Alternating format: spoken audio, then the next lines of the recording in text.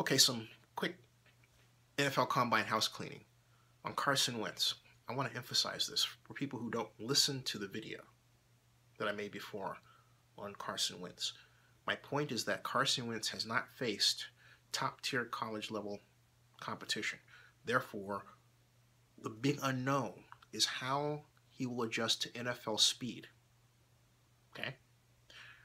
Because he hasn't gone through that trial by fire, it is intellectually irresponsible to elevate him from second-tier status to top tier at the NFL draft, or prior to the NFL draft at the Combine. Completely ridiculous. Make him earn his spot.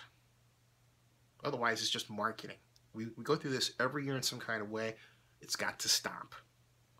It's got to stop. I have nothing personally against the fellow, except for something that is beyond his control. This hype is ridiculous. Now, as far as Trevor Boykin, I made the point before, I'll make it again. Trevor Boykin is at the NFL Combine. Yes, he made a horrible mistake. He made a stupid one. Now, would I draft him at the second round or third round, given what he did? I will say absolutely unequivocally, no. Fifth round, sixth round, perhaps. I'd consider it if he was still there. And from the looks of things, unless he has a great interview, one of those boffo interviews that says, hey, you know what, I screwed up. These are the pressures I was going through. Those pressures are relieved. And that will never happen in my life again. And I will sign a contract to that. If he says all that and beyond,